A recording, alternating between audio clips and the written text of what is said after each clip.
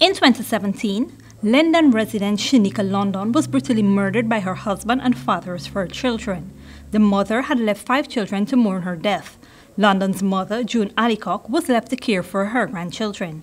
She subsequently had to seek alternative living arrangements since she and her grandchildren were too traumatized to stay in the house where London was murdered and which was also in a deplorable state.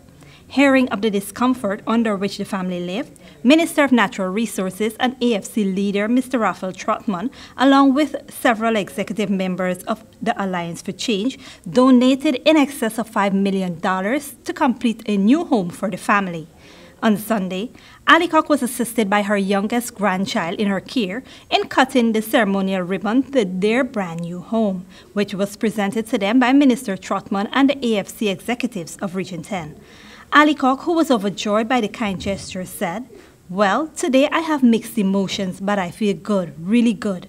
I have everybody around me and I am feeling really happy."